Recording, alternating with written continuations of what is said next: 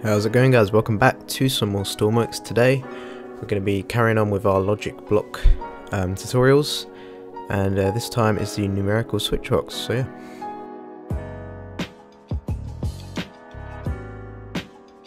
So the switchbox can be found down in the logic tab in your component inventory, same as the PID.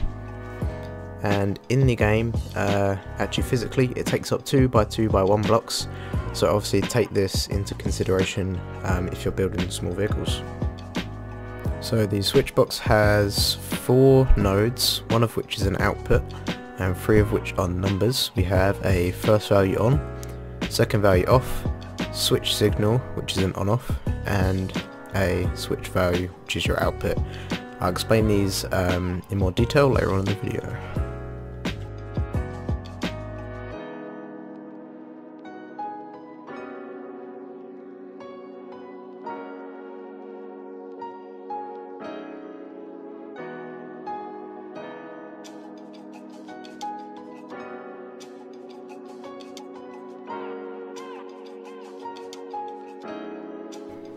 Okay, so as you just saw, I built this little example right here, and so we have our switchbox and we have a compact robotic pivot, and what this is going to do is when we turn this button on, the idea is that it's going to go clockwise, it's going to turn, and when we turn it off it's going to go back to where it was, which is a good example of a switchbox actually.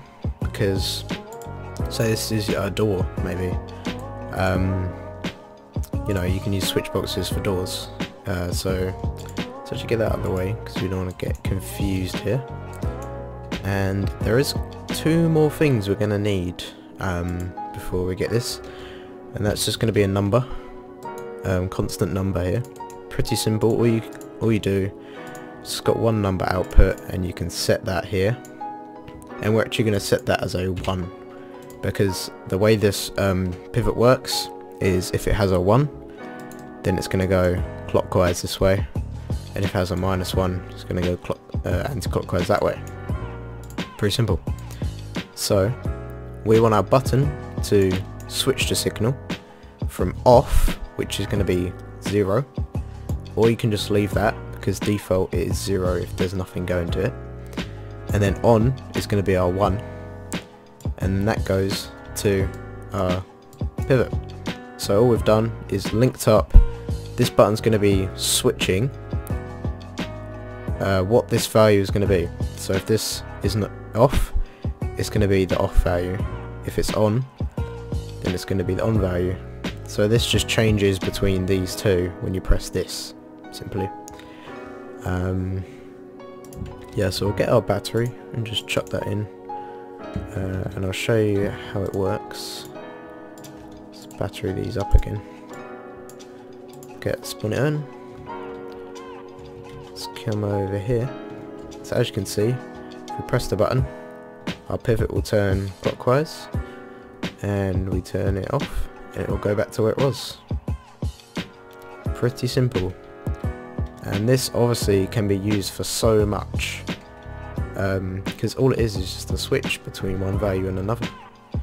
So you can use it for just a whole bunch of stuff. So yeah. Okay guys, hope you enjoyed that video. Hope you learned something about the numerical switchbox. And obviously go ahead, add this to your vehicles. You can do a whole lot of stuff, like, you know, switching between altitude hold and not altitude hold, like I mentioned in the PID video. And you can just do, you know, turn lights off, switch between which lights you want on and not, and just, it's brilliant guys. So if you did enjoy and learned something, do hit the subscribe, because I'm going to be having lots more logic tutorials coming your way, and that's all I've really got to say. So have a good one.